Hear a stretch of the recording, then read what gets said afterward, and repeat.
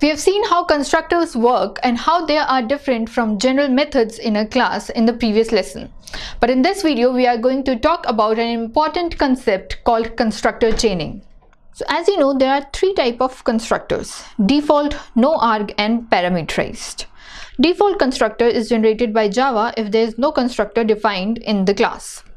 No arg constructor is a constructor with no arguments. So it's similar to default constructor, but it can have a body. And parameterized constructors are constructors that have arguments like the one shown as example here. Constructor chaining is the process of calling one constructor from another, and it can be done in two ways. First, within the same class, it can be done using this keyword. And secondly, from a base class, it can be achieved by using super keyword. So in the example shown, we are calling the default constructor from the parameterized constructor using this.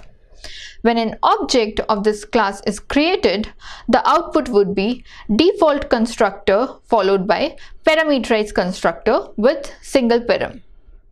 This process is used when we want to perform multiple tasks in a single constructor.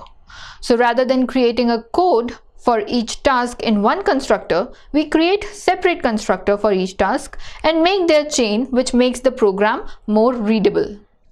So depending on the requirement of program, you can have 1, 2, 3 or multiple constructors in your class with different set of parameters.